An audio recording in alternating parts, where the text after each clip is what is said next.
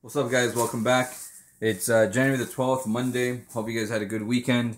Mine was crazy busy, but at the same time relaxing. It was pretty long. I had a lot of time to do a lot of things, including resting, which is something I definitely needed.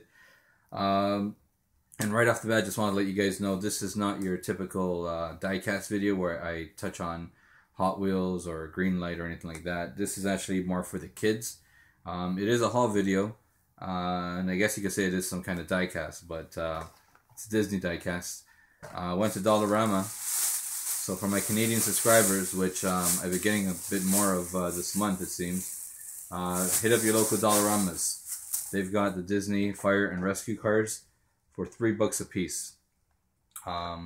Last year we had Disney cars as well, like the actual cars, and those flew, man. Like they were going for $2. And they didn't last long at all on the peg. So I'm guessing these might not last as long either, because Walmart and Toys R Us price them at $8.99, sometimes $7.99. So for $3 a piece, these are a steal. And it's a mix of planes and trucks and forklifts that you're about to see. So again, it's more for the kids.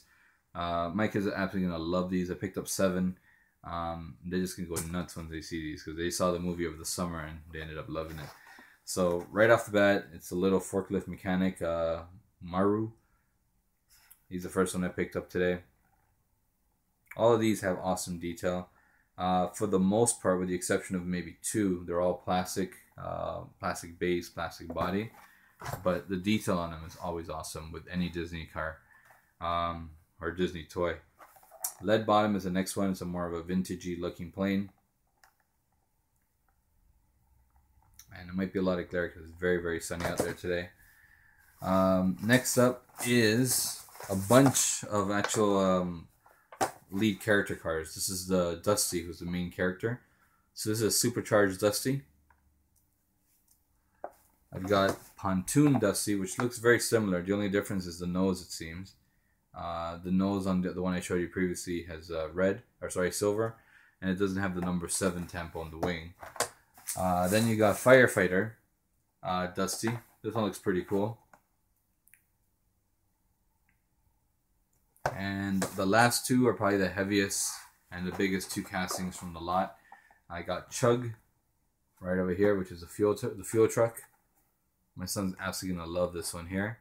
He loves anything like this that's big and chunky, especially when it's a Disney casting. I'm looking actually for Mayday, which I don't think is going to be part of the lot of cars that Dollarama is going to get. And I think he's like the old school truck fire engine in the movie. So I may look out for that one. Haven't seen it anywhere, come to think about it. Like, I just see it at the back of the package and I'm like, hey, I remember that. I don't remember seeing him anywhere. So if I ever find him in stores, I'll pick it up. And there's Avalanche.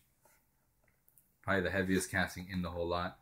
This definitely must have like a metal base or something, because it's really, really heavy.